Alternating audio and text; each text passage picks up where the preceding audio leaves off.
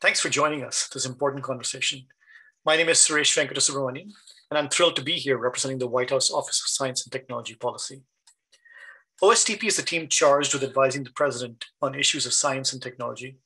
We work with agencies and departments across the US government, making sure that every American can take advantage of groundbreaking research, new discoveries, and critical innovation, from our health and environmental quality to our security and shared prosperity. In this session, we'll be focusing on the technologies that touch every part of our daily life. These tools have great potential to make life easier and fairer for individuals and communities. At the same time, we're seeing what can happen when powerful new technologies go unchecked, with a growing body of evidence showing that the harms of AI and data-driven tools often fall unfairly on vulnerable and historically excluded communities. President Biden has summed it up well. This could be a moment marked by peril, or we can make it a moment of promise and possibility. That's why the administration is fighting to get development right, to ensure new technologies are rooted in our common values: equality, accountability, justice, and integrity. We need a roadmap, a set of democratic principles, to ensure that all Americans can share in the benefits of innovation. Today's event is one session in a multi-part series to engage the American public in the process of developing that roadmap and ultimately creating a Bill of Rights for an automated society. Over the coming months, we're bringing together experts, practitioners, advocates, and government officials to discuss the risks, harms, benefits, and policy opportunities of automated technologies. And we're amplifying the voices of communities in the process. In addition to participating in the series, there are several ways for the public to weigh in.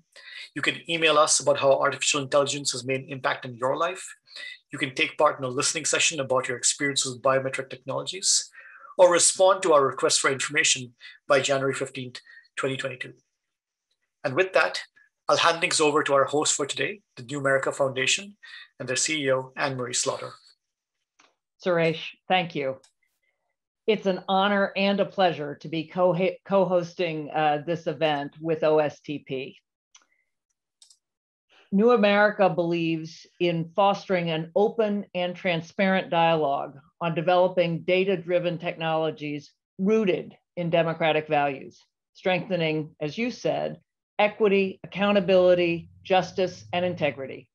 And we applaud the US government for taking a leadership role in pushing this conversation forward. We have many old friends in the audience, but for the folks who are less familiar with our work, New America is a think tank and a civic enterprise dedicated to renewing the promise of America.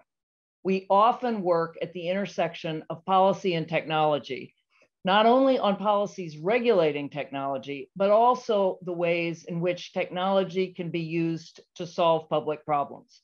And as one of our board members, Todd Park, a former chief technology officer in the Obama administration, says, our goal is to have a technologist at every policy table. So equitable access to broadband and digital public infrastructure have profound implications on the health, economic security, and civil and human rights of billions of individuals and families. These are not luxuries. They're like electricity, a fundamental necessity needed for education, remote work, healthcare, and virtually every aspect of life.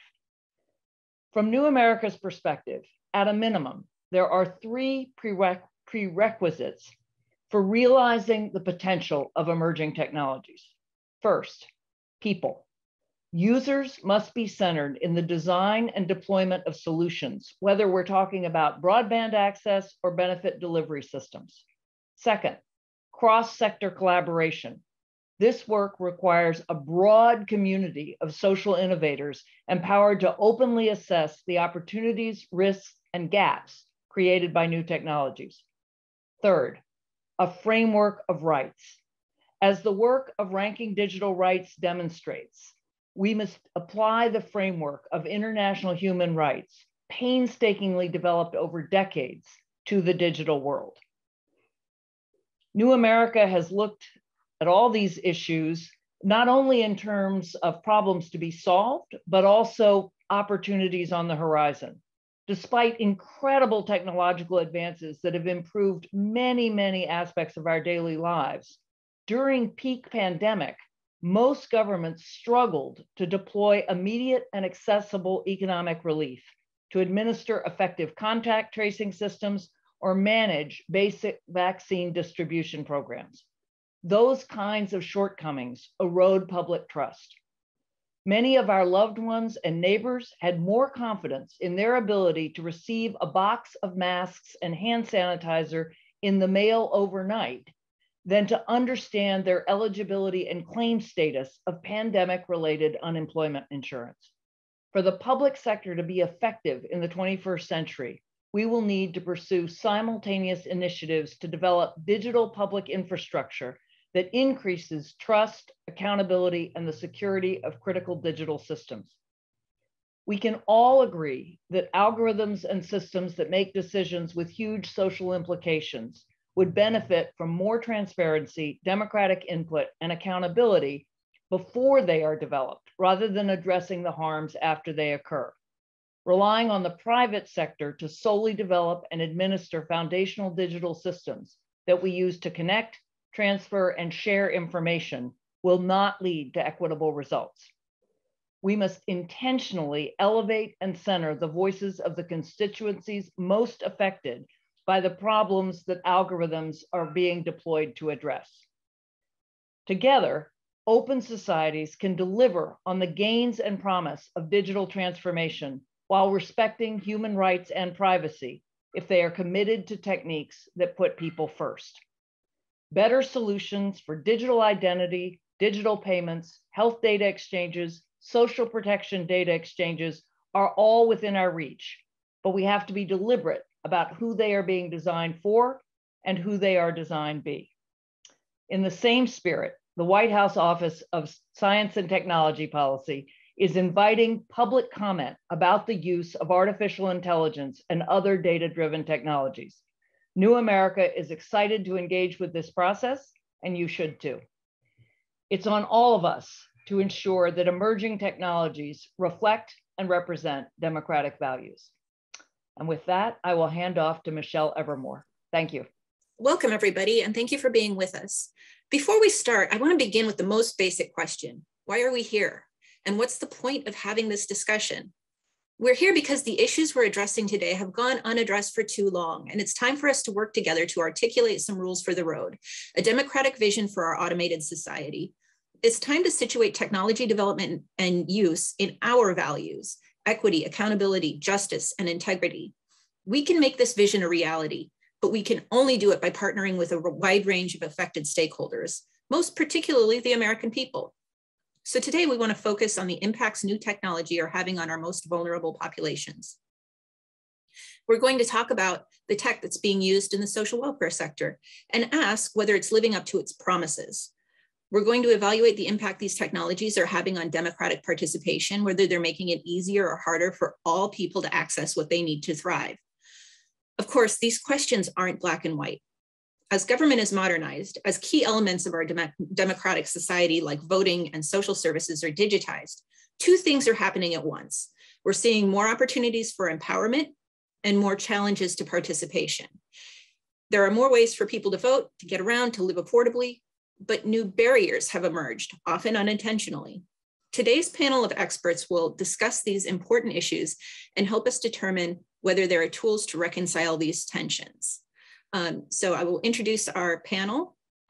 Blake Hall is the CEO and founder of ID.me. Carrie Karahalios is a professor of computer science at the University of Illinois, Urbana-Champaign. Christian Van Veen is director of the Digital Welfare State and Human Rights Project at NYU Law's Center for Human Rights and Global Justice. Julia Simon Michel is a supervising attorney at Philadelphia Legal Assistance. Dr. Zach Mahafsa is a research and data analyst at the Southern Poverty Law Center. And Khadija Abdurrahman is a Tech Impact Network Research Fellow at the AI Now Institute, UCLA C2I2, and UWA Law School. I have some prepared questions for the panel, but audience members should feel free to direct your questions to Slido. So let's get started. Christian, you have researched the use of digital technologies in social welfare and development globally. Can you provide us with an overview of how technologies are being used in this realm and how they may affect democratic participation generally? Thank you, Michelle, and thanks to the White House Office of Science and Technology Policy and to New America for organizing this event today, which is a very important one, I think. So I direct the Digital Welfare State and Human Rights Project at NYU Law, where I also teach on digital government and human rights. And my project undertakes research globally into digital governments, including in the area of social protection and welfare. And we translate this research into action, for instance, in the form of strategic litigation. And we host a platform for human rights activists, students, academics, policymakers, and others who are working on these issues. Just to start off, that the focus of the global human rights movement, where I'm in, on digital government transformation in the area of social welfare and development is still very recent. I myself got involved in these debates only in 2017, when I organized a country visit to the United States, actually, for the United Nations Special Rapporteur on Extreme Poverty and Human Rights, Philip Alston. We then investigated, with the help of Virginia Eubanks, algorithmic scoring in homeless services in California.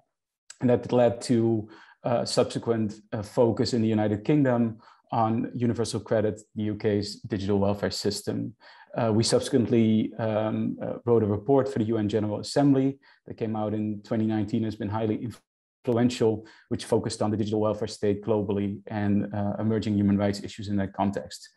Now, national governments are rapidly investing in the digital transformation of their domestic welfare systems, both with newer and also with less fancy technologies.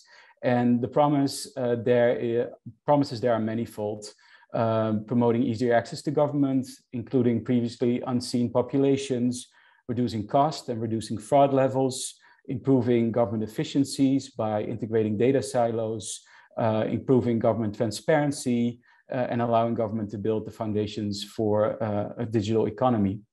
And various parts and functions of the welfare state, both in developed and less developed countries, are affected.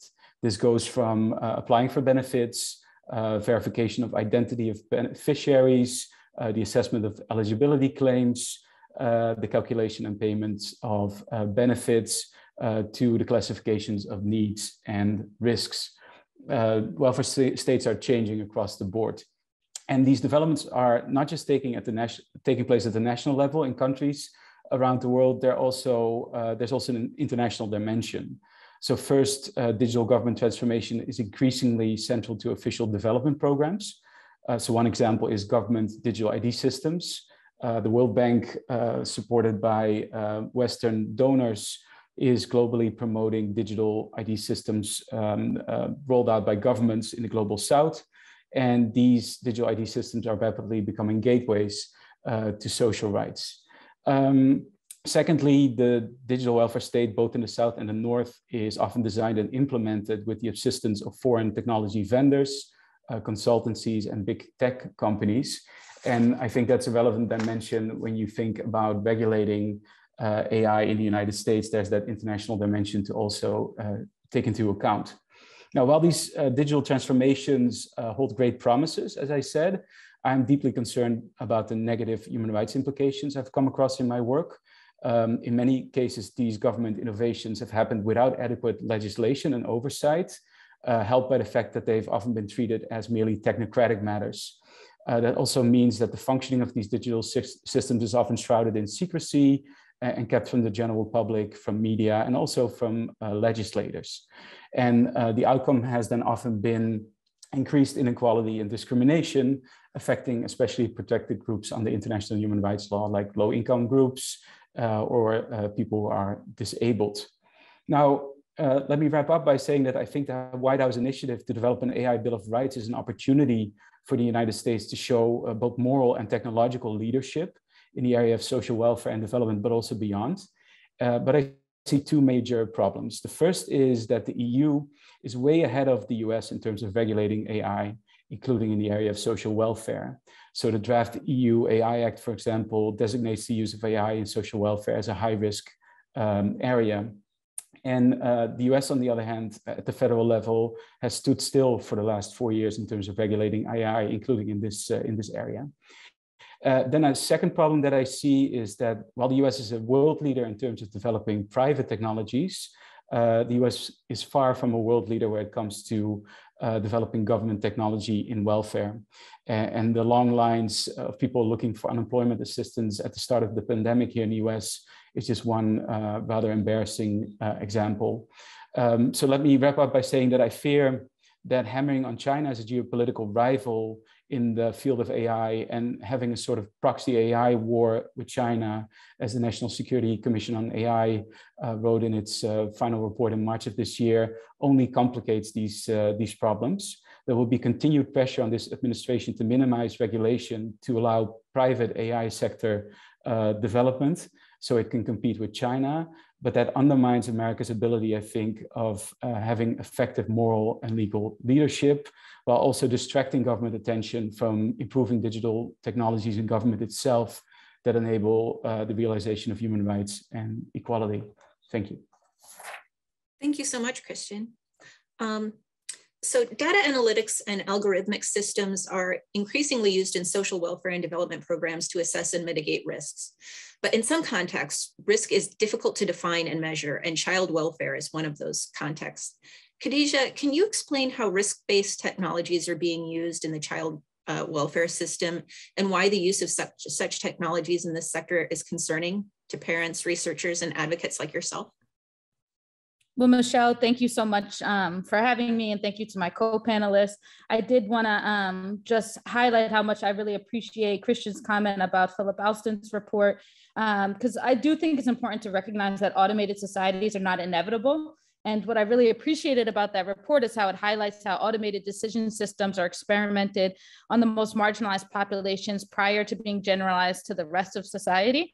And so when I'm thinking about predictive risk modeling in the child welfare system, or what many advocates and scholars coming on the backs of Dorothy Roberts call the family regulation system, I can only answer this question building on the Black women who came before me. And so what I discussed in my recently published paper in Columbia Law and Race Journal, Calculating the Souls of Black Folks, Predictive Analytics in the New York City Administration for Children's Services, is that predictive risk modeling essentially relies on artificial intelligence and machine learning to augment or add another layer to existing decision aids that are based on administrative data that is already collected by government agencies.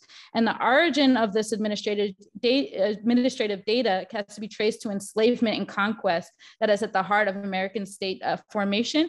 And this is well documented by scholars like Dana Rami Berry in The Price for the Pound of Flesh, The Value of the Enslaved from Womb to the Grave to the Building of a Nation, Simone Brown's Dark Matters on Surveillance of Blackness, and Rashida Richardson, who is the White House's own, in Confronting Black Boxes, a shadow report of the New York City Automated Decision System Task Force.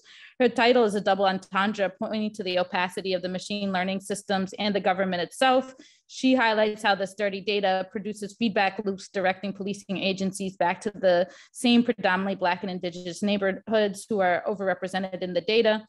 And I think it's very important, I think we are swinging from a techno-solutionist backlash to a techno-nihilism backlash, and everyone feels that it's inevitable. And we get very ground down talking about variables, and we forget that these are human beings, these are families. And so 20 years ago, Dorothy Roberts wrote this book, Shattered Bonds, The Color of Child Welfare. And so I think it's important to remember the family regulation system data is not merely a set of variables, but racialized lives being classified and sorted through a system that claims to be for protection and safety, but in actuality is decimating our communities. And more recently, in her review of Automating Inequality by Virginia Eubanks, Dorothy asked us to look at what are these new systems of surveillance and social control that are being created by algorithmic systems.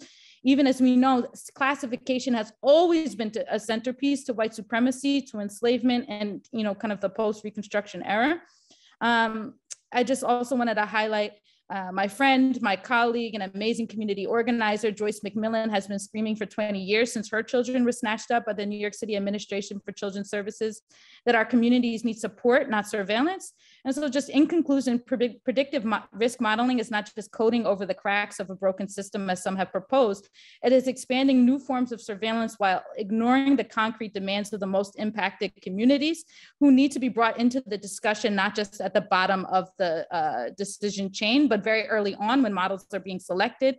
And it is not inevitable that these systems are being imposed. And I think we have to put on the table, not just should the family regulation system be abolished, but do we need to actually have an automated society? Thank you. Thank you so much for all of that.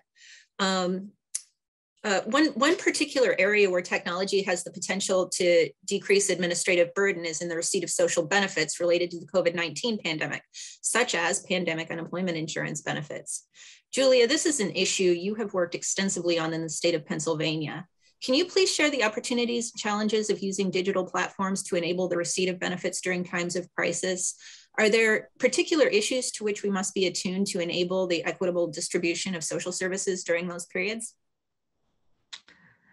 Thank you, Michelle, for asking us to join and for these helpful questions, and of course to the White House and New America for hosting this event. One thing that became very clear during the pandemic is that our unemployment insurance system is still one of the most vital safety nets that supports communities during times of economic crisis. But we also saw that aspects of it are deeply broken in many ways because our technology is outdated. But before we start talking about how technology can improve things, I want to just say that we for years have represented workers as they try to access benefits, appeal decisions. But during the pandemic, we also became de facto technology customer service, because we need to remember that not everyone knows how to navigate technology or has access to the resources to make best use of new technologies. And so I just want to say as a reminder, first and foremost, that no matter what Bill of Rights we have, no matter what how we design technologies, we will always need off-ramps. We will always need ways for people to contact people. And we will need support in communities that people can go to when they have to access these technologies. In the unemployment system and other public benefit systems, benefits need to be paid quickly, right? So there's always this question of how can we reduce administrative burden to do just that? But unfortunately, a lot of times when we are looking at how to reduce administrative burden, we are focused on the administrative burden of the agency. We're looking at how to make agency staff's job easier, right? And a lot of times that actually conflicts with how to make the system more accessible and how to decrease administrative burden for front-end users, right? Those people who need to actually access benefits. And so I really appreciated that Anne-Marie started off by talking about the need for user-centered design, because that is so central here. You know, folks can talk about how they're offering a system that is dynamic, right? Let's say they're going to have dynamic questions on an application, and that makes their system so much better. But if my client can't understand the dynamic questions, if they can't follow what is being asked, if they don't understand the questions, then you might be collecting more information, but you're certainly not collecting good information most of the time. And so we have to think about who we're considering as we design these technologies. We also have to focus on what technologies we want to build. So often we are taking technology and using it to further support old business practices, right? We are ingraining the way we have done things forever in technology, instead of thinking about how we can use technology to improve the experience, to broaden access to different populations. A lot in the unemployment world is focused on identifying fraud. I can tell you that I have seen many different vendors, many different states focus on their technology for what sort of algorithms, automated decision-making they can use to identify fraud. But at the same time, we also have folks who, let's say, receive a disqualification for benefits. And because of that disqualification, they're not receiving any income and could therefore perhaps need access to food stamps, to medical assistance, to other types of benefits. Why are we not focused on how automated decision-making or algorithms can push things to folks who need them at the time that they need them? right? Who can broaden access? Why aren't we using these tools to think about how we can holistically help people and not just how we can identify supposed bad actors? Because as was just said, oftentimes when we're identifying bad actors, we are really using imperfect data to further harm Black and Brown communities in this country. And so we really need to think about how we can better use data to improve access. And one thing that I think we should note in all of this is language access. I love that everyone wants to just throw out these great new technologies left, right, and center. But if our technology is so great, why can't we offer it in multiple languages? Why can't we make it language accessible? Why isn't it always mobile responsive? So again, really centering that person in the technologies. And one thing we can't forget in all of this is that those who are trying to access benefits, especially times like the pandemic, are often experiencing trauma, right? And trauma affects how we navigate the world. And so it's really important that when you're designing technology, testing technology, it's not just about how anyone on any regular day is going to interact with the system, but how somebody who has experienced trauma, who's struggling in life in that moment, can still navigate that system and not be unduly harmed. So thank you so much, Michelle and others, for that question, and I look forward to discussing further. Great, thank you so much, Julia. So one potential advantage of the emergence of digital technologies is the ability for individuals to use digital interfaces to access social goods and services, especially those provided by local, state, and national governments. Blake, your organization is building on this possibility to lower administrative burden. Can you please speak to what you see as the major possibilities accompanying data-driven technologies when it comes to accessing social services? Sure. Thank you, Michelle. And I'd like to say thank you to the White House Office of Science and Technology Policy and New America for hosting me today. And I agree with what Julia just said, and I want to build upon her comments in that administrative burden and the reduction of administrative burden is all about reducing it for the individual, which if you can do that also reduces it for the agency. And at the same time, there are deeply rooted structural barriers that are going to take time and investment and a team effort for us to knock down, like access to broadband internet, digital literacy and skills, folks who speak English as a second language and making it more accessible and things like that. So building on things like the FCC's Lifeline program are really important things to do. I want to rewind back to 2011 when the Obama-Biden administration announced a national strategy for trusted identities in cyberspace. And that initiative and the idea was quite simple. Instead of making individuals create a new login and then verify their identity, with a credit bureau, often like Equifax, over and over and over again, why don't we just verify the individual once and then let them take their verified data and log in and have single sign-on to multiple agencies? And in fact, there are a significant overlap between agencies, between Medicaid and Medicare and USDA and SNAP and unemployment. So if you can do that, not only can you increase access, but you can lock the access and equity gains in by enabling single sign-on for our communities that are most in need of civic services. And I was really captured by that. And we won 2 grants from NIST along the way. We started working with the VA team in human-centered design in the United States Digital Service over at VA in 2015 and 2016. And what we realized very quickly was that the concept was good, but how do you enroll in such a system? And almost all government agencies today use data brokers or credit bureaus to verify identity online. Unfortunately, there are 50 million Americans who don't have a presence in credit records. And if you live overseas, in a foreign country, maybe Japan and Germany most often if you're trying to interact with the VA, maybe Mexico and Canada for unemployment, you're completely excluded from these systems.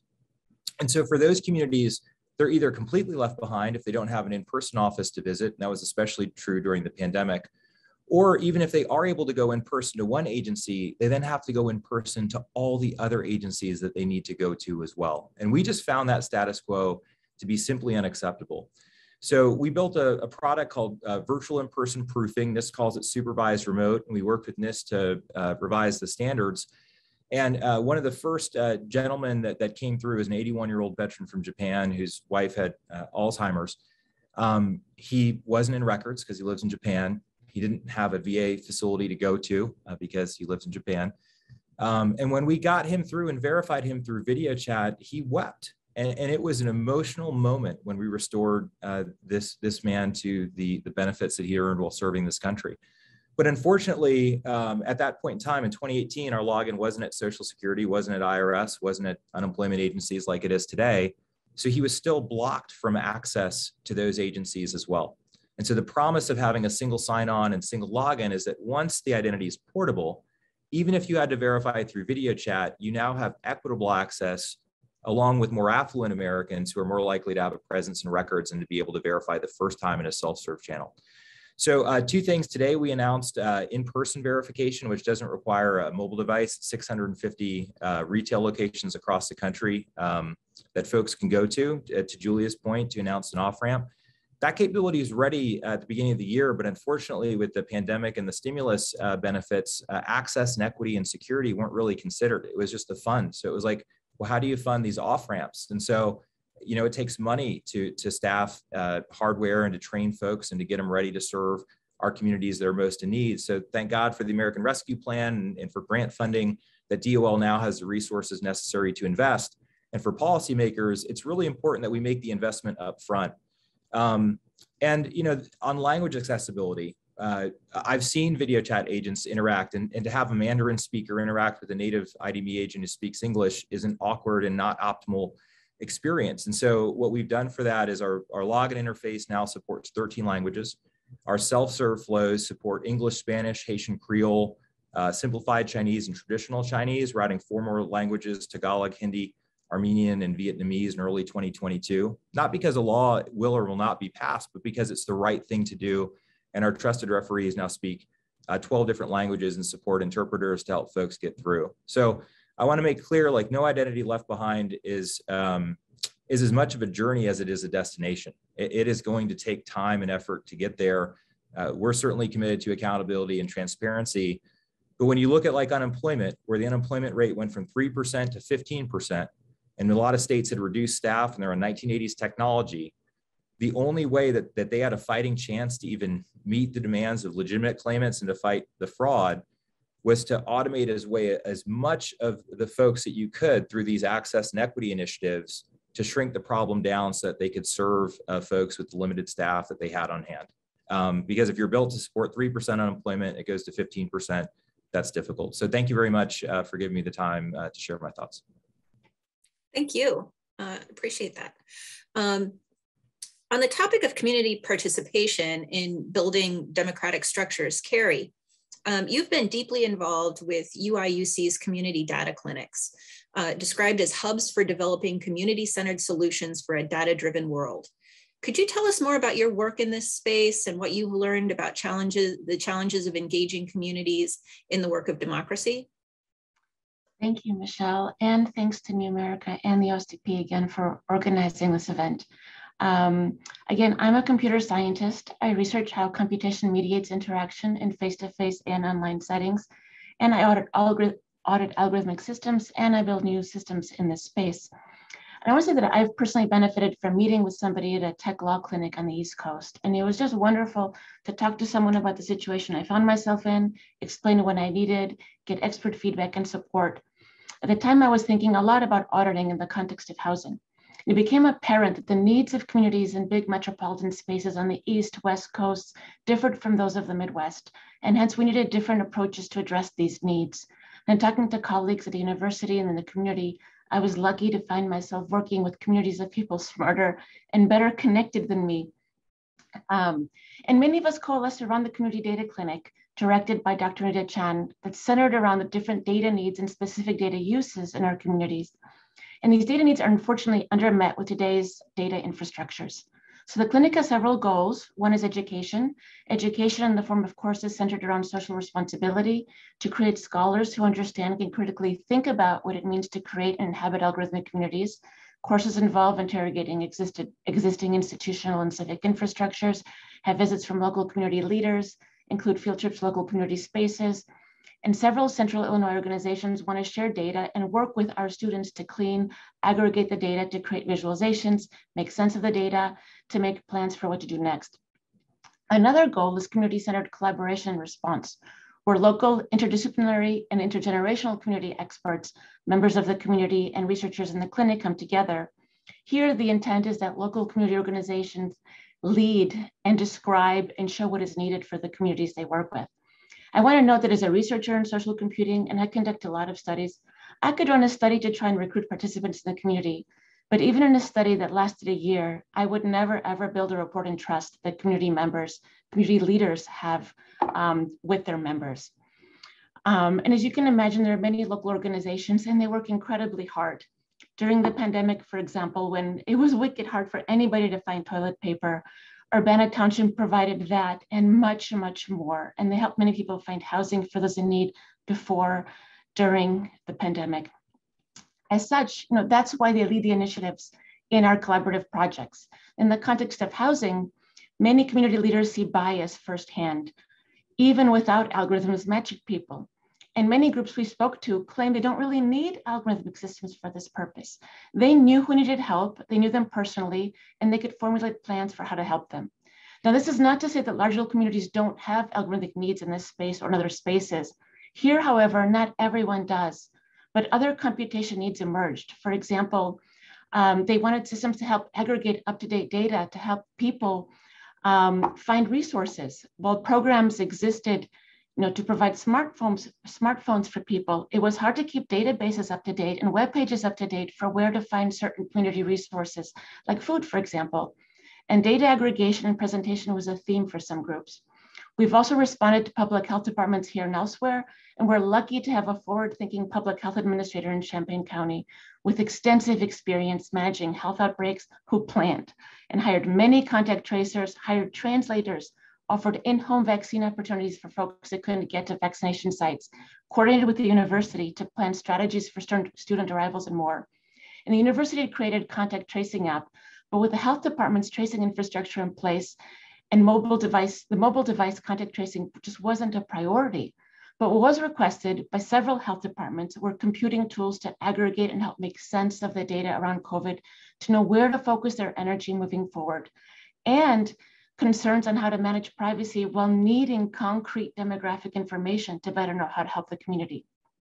In other outside projects, we collaborated with other public health departments in other states and counties to compare and contrast our experiences. And I should note there's a stark difference in the size of our respective communities. Bigger communities have different needs, and that's why having distinct clinics and distinct spaces is helpful. And people are in talks with us to replicate this model. Now, I may be biased here, but based on Virginia Eubank's work on automating inequality and discussions here, I'm partial to the idea of smaller clusters of community local organizers that know the infrastructures and the people and communities they work with to efficiently offer help and possibly no shortcuts. But there are challenges. In scheduled meetings, we often try to go to people's spaces if we were not on Zoom, and the local community organizers' phones were ringing nonstop. It was clear that even by talking to us, like there was many other pressing things they had to do. And we wanted to be respectful of people's time. Also at times we met with members of the community, especially if they needed help, but didn't want to burden them with expectations and finding their own solutions. There's also a lot of invisible labor involved, forming partnerships, understanding needs, and following up after the fact to assess the outcomes of the collaborations is very, very time intensive. There's challenges with data access, for example, with health data, challenges in seeing how we can help offer funds to the people that are working with us for taking the time. In my interactions, automated aggregation techniques aren't perfect. Just this morning, I received a message from someone asking me how to help them classify narrative changes on social media after policy changes are made locally or globally. How we represent aggregated data, either in interactive visualizations via inferences, is an open problem and depends on specific cases. And again, there's trade-offs in organization to having small clusters versus large clusters, and I can imagine conflicts arising with this decentralized approach. But I want to end with some positive outcomes. We partnered with Project Success, the school district, state of Illinois, and PCs for People to provide internet hotspots and laptops to some families in town in time for the school year. And access, as many people have mentioned, is critical. For example, many housing authority websites request that documents be sent electronically. New community apps have been prototyped with local community organizations with clinic students. Public workshops, town halls on campus and in parks and libraries led to new much needed parent-led East Central Illinois organizations around learning differences. And we continue to build relationships with Public Works, Cunningham Township, the Public Health Department, public health experts, United Way, civic leaders, housing authorities, extension schools, autism programs, parent groups, City of Chicago, and other similarly minded community-centered groups in the US and internationally. Great, thank you so much. The past 5 years have brought significant attention to the role of technology in democratic participation, particularly voting. 2016 brought new attention to the social and political implications of social media. 2019 brought attention to the use of automated technologies in voter registration after mass purges of state voting rolls. And 2020 put an intense spotlight on the role of voting machines. Though these issues have made many news headlines, it's not clear how they are affecting voters on the ground and effects to ensure voting rights are protected. Zach, can you talk about your work with voters, both how they are reacting to the use of technology in the political process, as well as how you're using technology to increase local communities' understanding of the process in redistricting or other efforts? Gladly. So as others have mentioned, thank you for having us all here. This is really exciting, really important conversations we need to be having. As far as redistricting is concerned, the big thing that sort of popped up this cycle is the general public involvement with the use of technology known as geographic information systems, or GIS. So this is basically a fancy way of saying mapping software, mapping equipment programs. Redistricting is part of the core maintenance of our democracy. So as our population changes every 10 years, we track that. We try to make sure that where the populations grow, shift, move, shrink, et cetera, that they are being represented at the federal level, at the state level, at the local level. So redistricting tries to basically account for these population shifts. Well, that requires carefully drawing maps. In decades past, it was very difficult for the general public to access this information. The census might make it available, but it might not necessarily be obvious with where they can move on the next steps.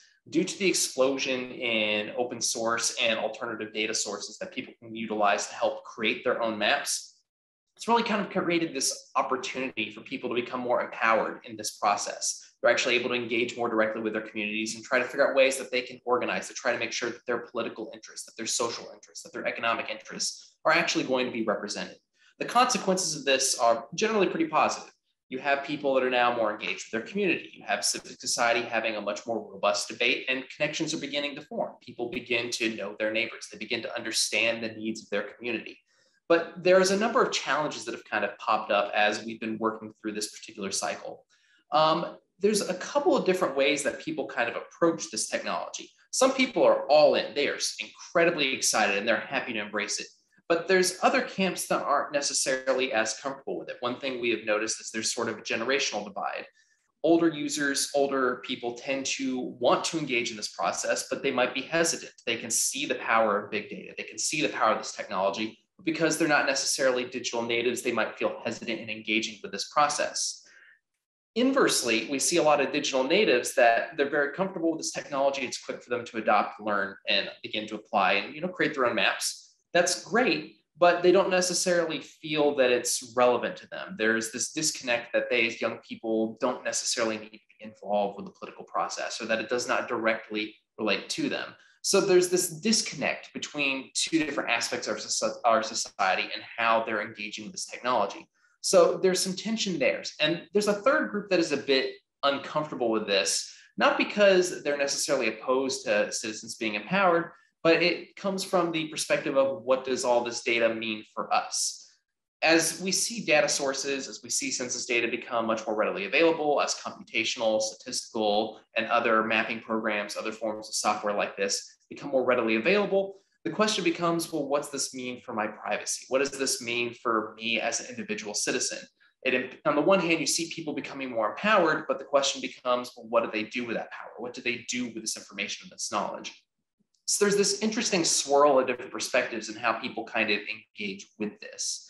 Our particular practice group, what we've tried to do is engage at the community level. We've tried to work with people directly to help them make sure that their political interests, their political concerns are being met. We've been particularly interested in making sure that we preserve the minority communities in the Deep South to try to make sure that they have some seat at the table. Historically, they've been very marginalized. You don't have to go very far back to find that there was still a lot of different rules being put in place to limit who could access the polls, who would be allowed to even vote. So we're trying to engage and kind of help correct these problems that have been still lingering from decades prior, and trying to fix this through this direct interaction with communities. This might involve training. This might involve just giving feedback with people, trying to help them understand their community or how they might engage the redistricting process. So there's a lot of interesting opportunities here, but it's in a very interesting space, right? So if we look back and compare this to, say, the explosion of social media a decade ago, as people start to realize the potential, the question becomes, well, how do we utilize this information? How to utilize this technology? And we're kind of at an interesting threshold. GIS is incredibly amazing. We can do a lot of things with it. During the pandemic, people were creating maps, helping people identify where are the food banks in their community, how many hospitals are open, how many have available beds. On a global scale, people have been utilizing American remote sensing technology and combining with GIS to track things like the genocide in Myanmar, or to track pollution issues in parts of the United States and parts of Latin America. So this technology has this really high ceiling to really make the world a better place. But the question comes back to, well, how do we use it? How do we engage with our communities? So that's the interesting tension that we've sort of seen as we've engaged in this space on voting rights. It's an opportunity to empower, but a question of, well, how do we engage with this going forward? One other thing we'll add about the voting rights element, and then I'll kind of yield the floor back. We've noticed that it's very useful to have this technology to identify places that are engaging in gerrymandering, places that are trying to draw the lines in a way that might favor particular politicians or favor particular political parties. But this technology also, while it enables us to detect that, it can also be utilized by individuals or groups to try to draw maps that might try to hide this particular aspect. So they might be aware of, well, there's statistical tools used to detect potential issues with racially polarized voting, or deliberate, designing of maps to be unfair in terms of partisanship. So the knowledge that these tools are there can lead to people trying to draw maps that enable them to engage in this behavior while still obfuscating it. So it's an interesting yin and yang sort of moment. There's positives, there's negatives that kind of come with this. So it requires a very careful consideration of how we go about this. Some of this requires data literacy. Some of this requires a greater degree of involvement and engagement from the general public. So it requires more of a proliferation of clear standards of what data is appropriate or how we want to engage in these particular spaces. And with that, I'll go ahead and yield the floor. Great, thank you so much. And thanks to all of our panelists for this great initial round of questioning. I'm seeing a lot of really good questions coming in on Slido. I'm gonna ask one last question and then turn to those. So for everyone, in light of the various issues you've all discussed, what do you think are some of the policy needs in your areas of concern? And are there any policy interventions that may be promising to pursue?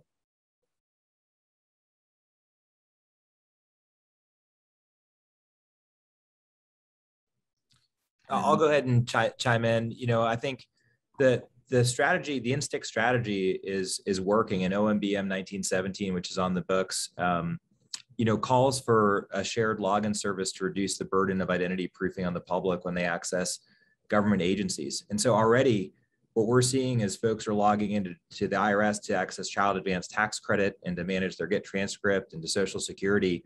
The pre-verified percentage is 18%. And that number is steadily increasing. It was 11% just 2 or 3 months ago. So the worst time to try to verify the entire country is during a public health crisis, because the in-person channel is gone and government agency offices are closed.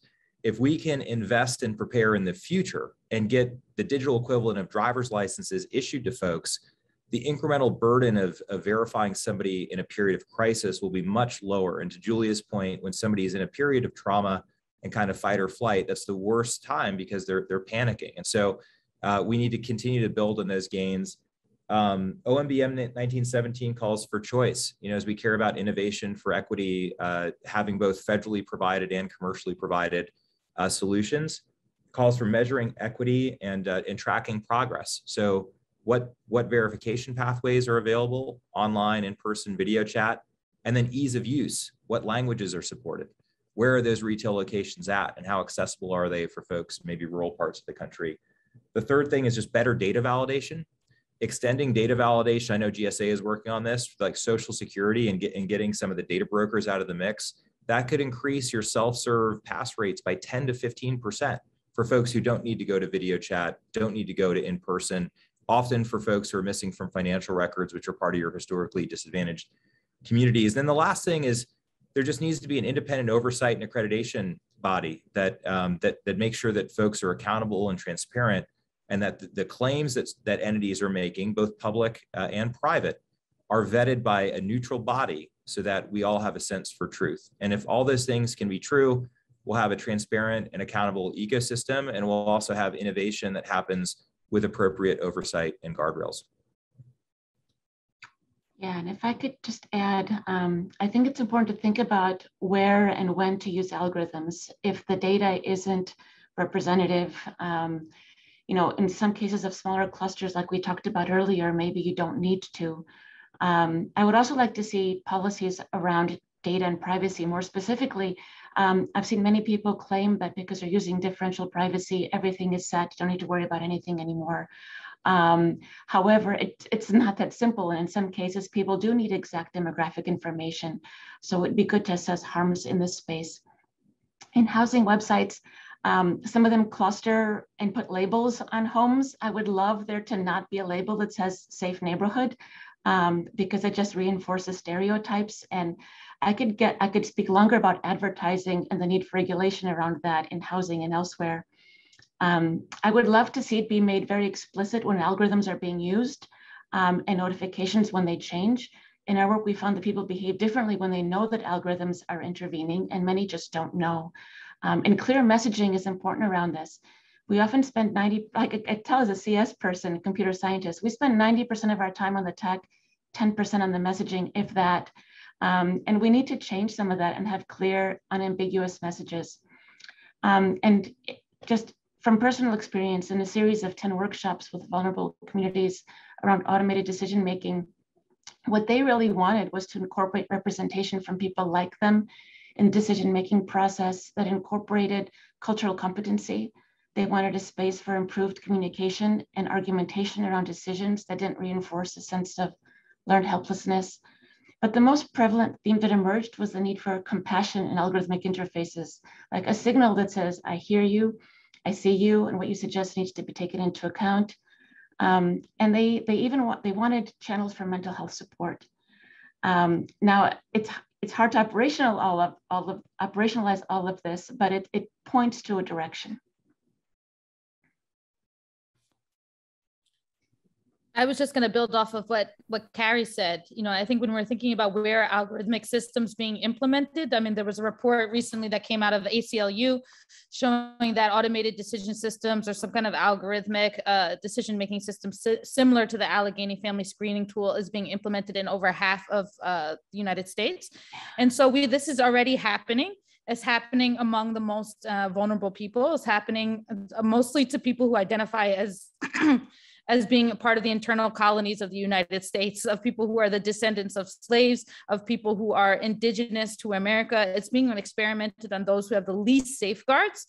And I think this is a space that is very ripe for policy interventions. And so right now we know that predictive risk models are already being fed in administrative data. There needs to be a policy intervention, a remedy where people can ask for recourse and have their data removed and have some kind of repair in that situation. You know, the response could be a spectrum, a tiered response, you know, kind of some kind of financial reparation, knowing exactly how much of their data, what was it used for. And also, I'm actually not against predictive risk modeling. The issue is that a lot of the predictive risk modeling, particularly in the family regulation system, assumes that the danger lies within families and within communities. So for example, we see these predictive risk models using data from the local law enforcement or police departments. We see that data being used to predict danger in the community. We do not ever see the data about the New York Police Department or any other local law enforcement, the degree or the rate of frequency of which they abuse, brutalize, and murder people in the community. Similar, we don't see that about the Department of Homeless Services, even though the conditions of unsafety and poor health quality are usually a product of these government agencies rather than a lack of contact with them or people accessing services. And the administrative burden is disproportionate on people who receive public assistance, right? Multiple people mentioned Virginia Eubanks's book. What are the 3 case studies that she's looking at? Coordinated housing entry in California, Allegheny Family Screening Tool or predictive risk modeling for child welfare in Pennsylvania. Third is Medicaid in Indiana. If you are paying out of pocket for health insurance, they are for health services, they're completely unaware. If you don't have food in your fridge, but you're not using food stamps or SNAP, they are completely unaware.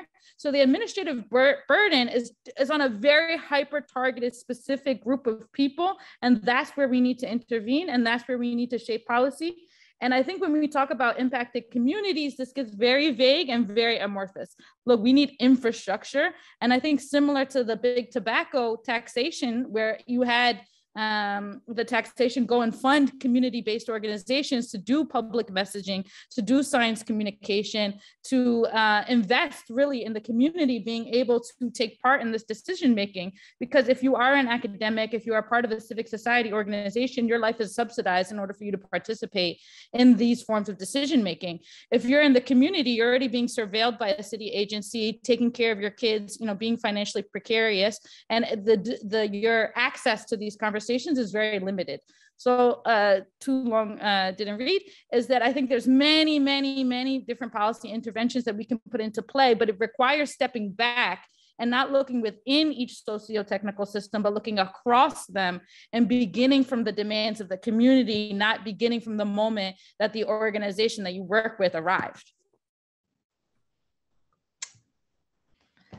I can only build upon that brilliant answer and so applicable to so many of the people that I work with on a day-to-day basis. I think about this often in terms of guiding principles, right? If we're thinking about how we want to build and shape and consider this technology, the first of which to me is, given where we're at right now, I think that automated decision-making, algorithmic assessment should only be used in situations where the result provides a positive consequence. Right? Give something to someone they wouldn't have otherwise had, such that if it goes wrong, they are not in a worse position than they were before. So often we are using these technologies as a way to take things away from people, maybe take away a benefit, take away their freedom, right? So if it goes wrong, they're in a worse position. And so I think we need to be really careful about how we're using these technologies given what we currently have access to.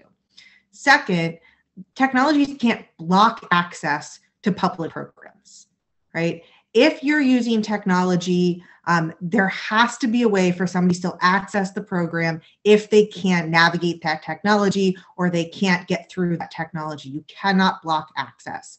And third, as was just said, so much of the data out there, A, is unknown, but B, is wrong, where we have so much bad data that it's vital, especially from a legal perspective. I could have used the word due process 10 million times on this panel, is that folks need to know what data was used to make a decision. Anytime there's algorithmic data decision making, folks need to know what data was used and how it was evaluated, because otherwise, A, they can't contest it, right? This idea of kind of a black box decision maker, you have to know how the decision was made in order to have any due process rights to contest it.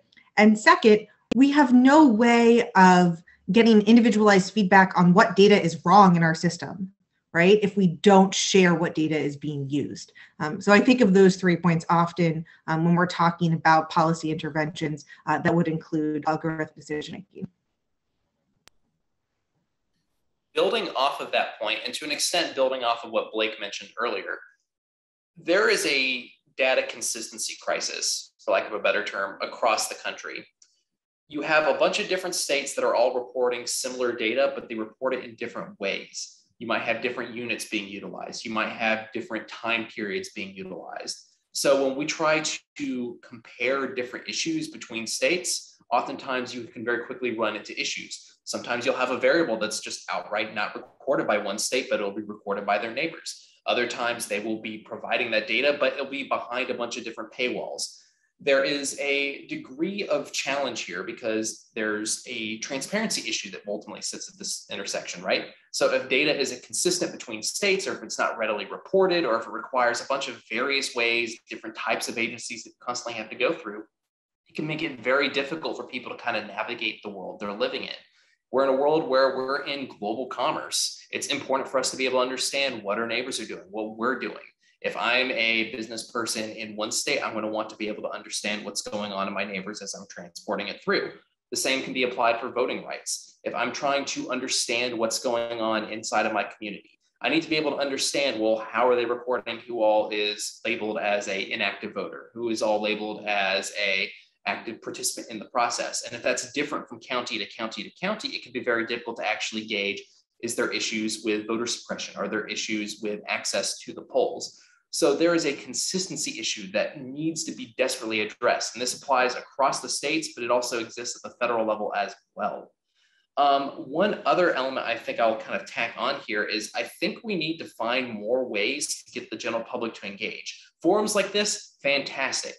But this is going to appeal more to like the professionals, people that are already directly engaging in this space.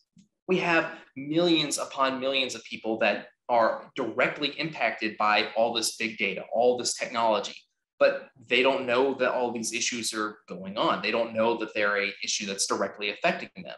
We have even more people that are digital natives that have very strong opinions about how this needs to be dealt with, but we're not engaging with them on the general public level. Like this forum, this is great, but we need to have an even broader conversation, especially when we have decision makers that are, I'm going to put this diplomatically, not necessarily equipped to understand some of the challenges we're dealing with in this space. When you're yelling at the CEO of Google about why your Apple phone is giving you specific ads, that represents a fundamental misunderstanding of some of the problems we're facing.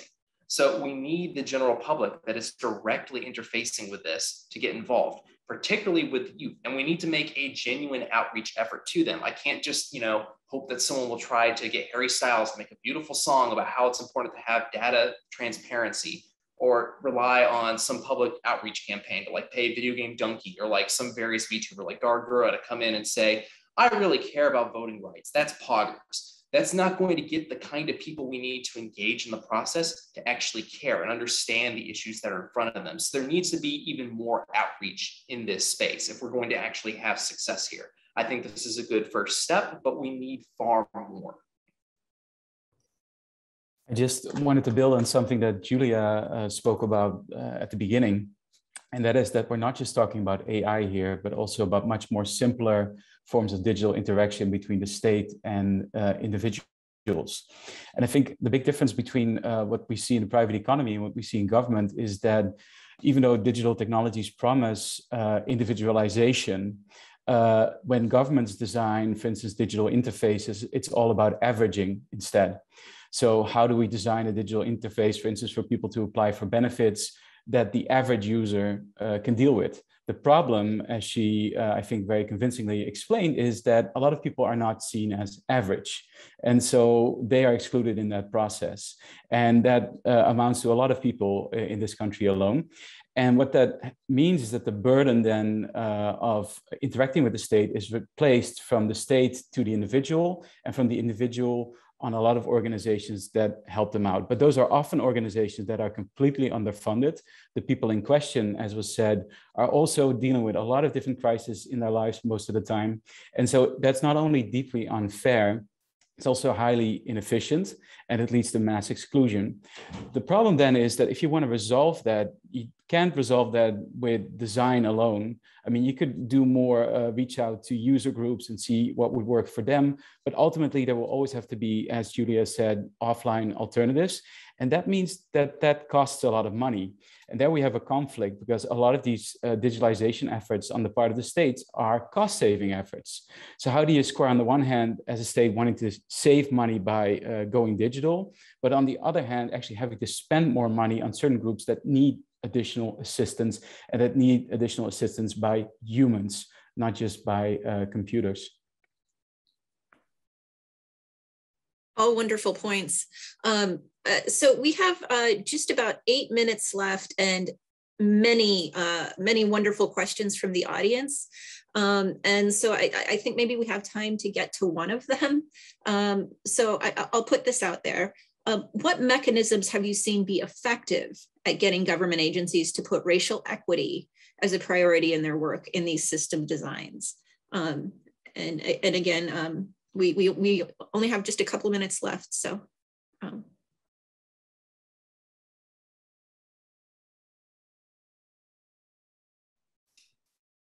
In my experience, oh, sorry. Sorry, mine is just very sorry. short. I was just going to say none. I was saying we are failing. We are failing greatly. We have some Black faces in high places. We are in the middle of a pandemic. The vast majority of people who died were poor, we're disabled, we're Black, we're Indigenous. We are failing. That was it. I would just say virtually every civic servant that I've talked to cares about serving all their constituents and granting access and equitable access to make sure that we live up to our collective ideals as a country. But what it requires is a lot of education. And that's why I'm so excited about this OSTP effort, is because once you bring the data and the metrics to say, this is what the current status quo looks like. And these are the groups that are just completely left behind, especially during a pandemic. That's not okay. And then recognizing like there's ways to move forward, inevitably, once folks see it, they act on it.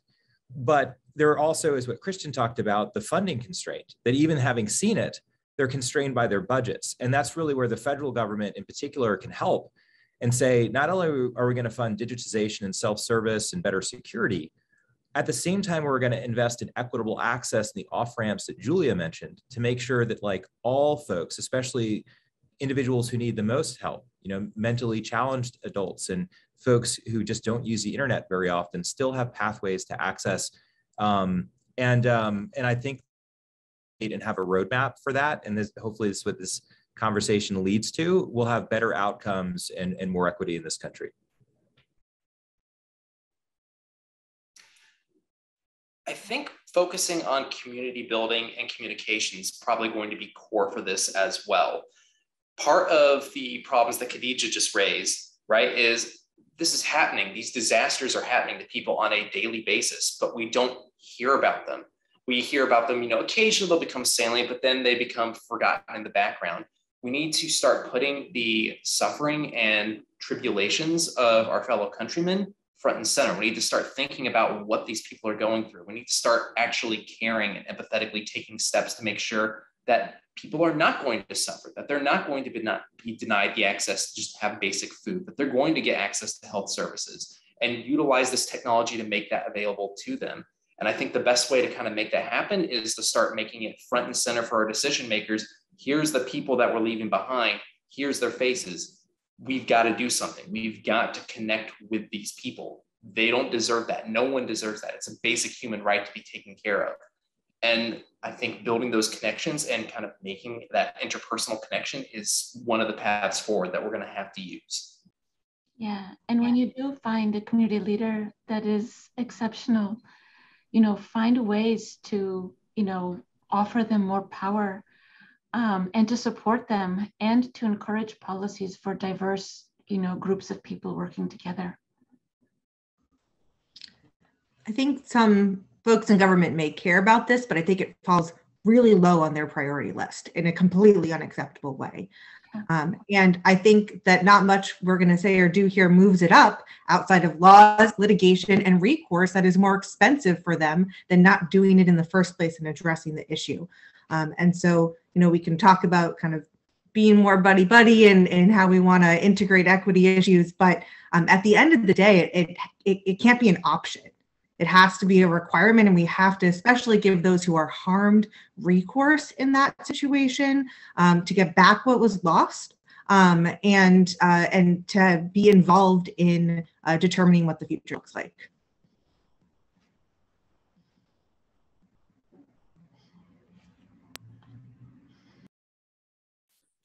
So, and any other final thoughts? I really want to, take the last 3 minutes to drill down on, how can we get to racial equity? I mean, I wanted to add that we're in a political climate also where people are not even allowed to mention critical race theory. People don't even want to have the basic foundation of how this country was formed on the backs of enslavement and genocide taught.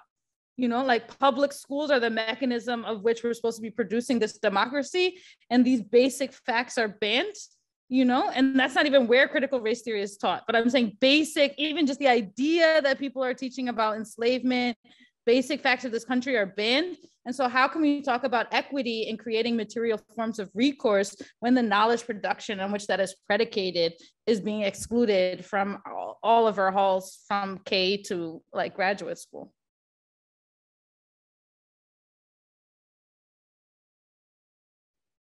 I think I want to build on the earlier point made about we need laws and we need litigation. And so as I said in my initial remarks, I think we have to look at what other countries elsewhere are trying to do in terms of regulating the use of AI by government. I mentioned the EU's initiatives earlier. I'm not saying they are perfect, but at least they take seriously this idea that we need to legislate these matters. There need to be clear rules and obligations for governments when they use digital technologies, including in the social welfare area. But there's a broader point to be made there, is that this is not just about legislating, but it's also about involvement of everyone in a society in these discussions, because this clearly affects everyone. And that goes to exclusion, and the point that you just made there is that who is involved then in that process of legislating this? Is this going to be a rather elite affair of certain CSOs and other actors who are usually involved in legislative debates, or how can we turn this into a bigger public debate where everyone is involved? Because I think that's highly necessary. These are not technocratic or marginal matters. This is about a wholesale overhaul of how our government functions, how our societies function, and everyone should have a say in what that should look like.